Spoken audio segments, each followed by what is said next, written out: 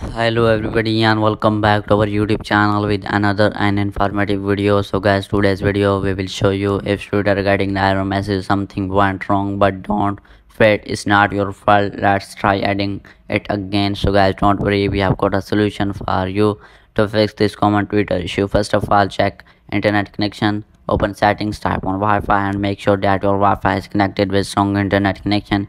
If you don't have Wi-Fi, so turn on your mobile data. After checking internet connection, then go back and you need to update to Twitter to test version. Open App Store and you need to wait for some seconds and search Twitter in the search bar. After searching Twitter in the search bar, then wait for some seconds again, guys. After waiting, then you need to open Twitter and update your Twitter to latest version. If you have any kind of update available, after updating, then you need to disable and enable background app refresh. Open settings, then you need to find your Twitter, guys. After finding Twitter, then you need to open it and you need to turn off the background app refresh. Then you need to enable again.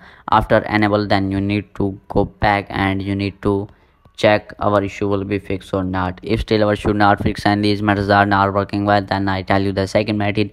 The second method is update iOS to latest version. Open settings again. For this method, scroll it down, type on general, type on software update.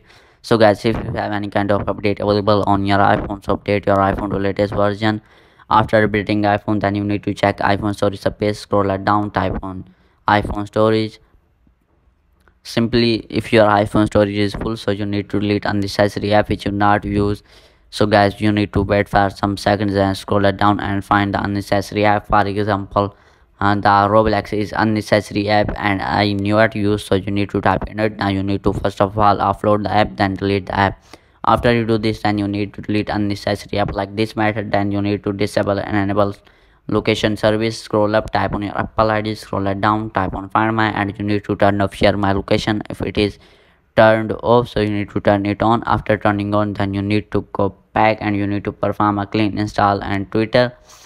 So you need to find here the Twitter on the home screen, type on long press on Twitter. Now you need to tap on remove app. Now you need to delete the app, then reinstalling. After you do this, and your issue will be fixed as early as soon. So guys, this is an informative video. Hopefully subscribe to our YouTube channel for more tech tips and tricks to help you resolve common issues with your devices and services.